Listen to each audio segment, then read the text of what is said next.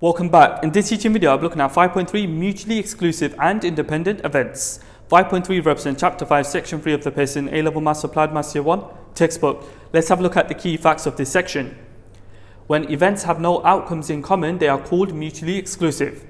In other words, mutually exclusive events are events that cannot happen at the same time. For mutually exclusive events A, B, we have that the probability of A and B is equal to 0.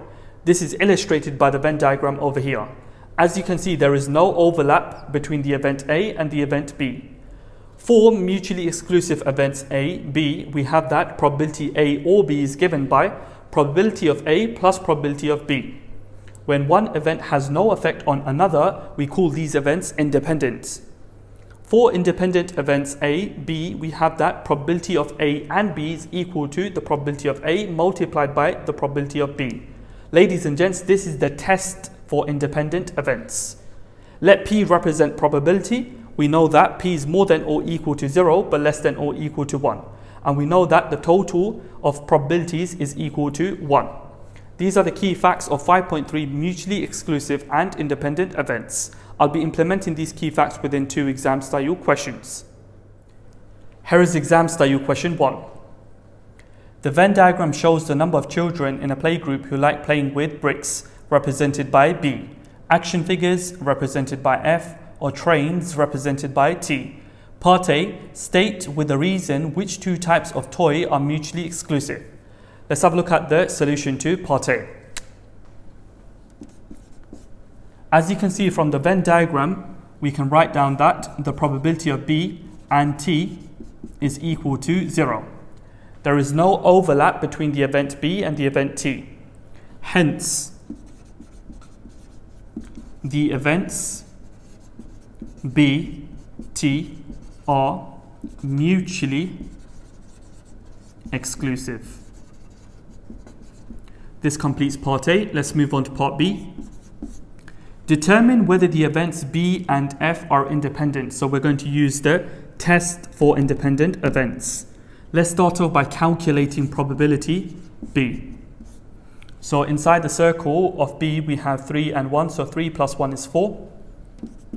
And if we add up the numbers, we have 3 plus 1 plus 4 plus 6 plus 2 plus 5, which is 21. So the probability of B is equal to 4 out of 21.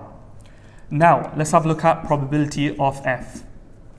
So inside the circle F, we've got a 1, 4, and 6. 1 plus 4 plus 6 is 11 out of 21. Now I want to calculate probability B multiplied by probability F. So we have 4 over 21 multiplied by 11 over 21. So if I put this into my calculator, I get 44 over 441. The probability of B and F, in other words, the probability of the intersection between B and F will be 1 out of 21. Now what we have here is that 44 over 441 is not equal to 1 over 21. Since probability B and F is not equal to probability B times probability F, this implies that the events B, F are not independent. Ladies and gents, this completes exam style question 1. Moving on to exam style question 2.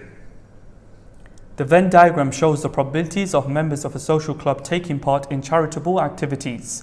A represents taking part in an archery competition, R represents taking part in a raffle, F represents taking part in a fun run. The probability that a member takes part in the archery competition or the raffle is 0.6. Part A, find the value of X and the value of Y. Let's have a look at the solution to Part A. So the probability that a member takes part in the archery competition or the raffle is 0.6. So if I decode that information, mathematically I can write down probability A or R is equal to 0.6. Now, since A and R are mutually exclusive events, they do not have an overlap. This probability is given by probability A plus probability R. Okay, so that has to equal 0.6. Now, probability A from the Venn diagram is 0.2 plus probability R from the Venn diagram, that is 0.25 plus X. So this has to equal 0.6.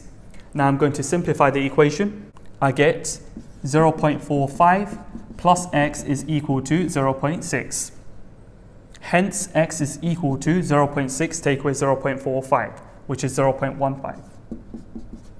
That there is the value of X. Now, to work out the value of Y, we know that the total probabilities is equal to 1. So I can generate a second equation, and that is by adding all the probabilities and setting it equal to 1. Okay, so let's have a look at the solution going forward in order to work out Y. So I've got 0.2 plus 0.25 plus X plus Y plus 0.1 has to equal 1. So we have X plus Y plus 0.55 is equal to 1. We know the value of X, which is 0.15. I can substitute that into this equation. So I've got 0.15 plus Y plus 0.55 is equal to 1.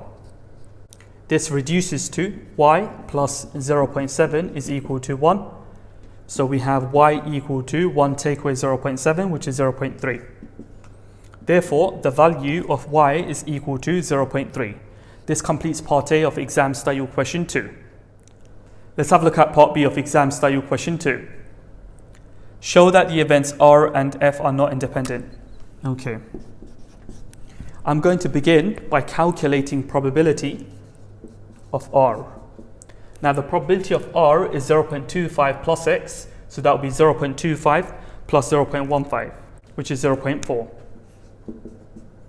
Now I'm going to calculate the probability of F. So the probability of F is X plus Y. That would be 0.15 plus 0.3, which is 0.45.